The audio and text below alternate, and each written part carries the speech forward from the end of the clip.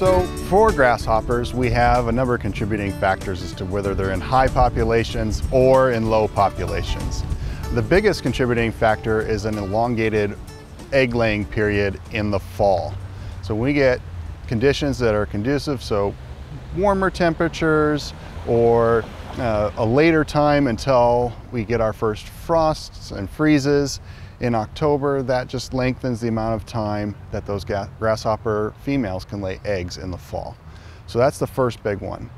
And then another big contributing factor is in the spring when the eggs are hatching. Young grasshoppers are incredibly susceptible to heavy raindrop impact. So really hard, heavy rains right after hatch will really knock down that grasshopper population. Also, just plain damp conditions right after hatch makes them susceptible to their pathogens that naturally occur. So that's one way we can decrease those populations, is with that moisture that's going on.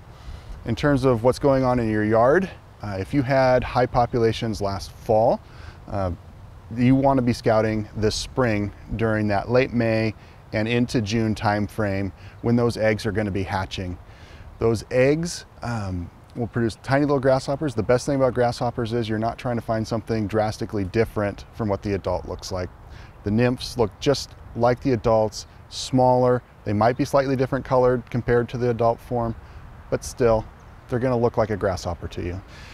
Check areas adjacent to unmanaged sites. So unmanaged sites where they weren't watered last year, they would have suffered from the drought. Those grasshoppers would have moved into watered lawns, gardens. Those types of areas are where you're going to want to scout for those little grasshoppers when they start hatching. And the importance of scouting now is they're really easy to control when they're small compared to when they are adults, or those late instar nymphs where they're much more difficult to control or take more chemical if you're going to go the chemical route to control them. For cultural practices, surprisingly, one of the best things you can do is mow your yard. When you're mowing those areas, those grasshoppers do get caught by the blades, they get bagged if you're bagging. That's just a great way to knock down some of the populations without having to do anything extra. So if your lawn is healthy and growing, that'll help you knock down those grasshoppers.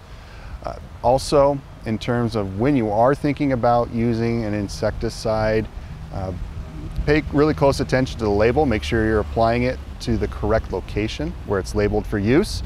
So if it's a garden product, make sure it's going in the garden. If it's a lawn product, make sure it's going on the lawn. Target those areas appropriately.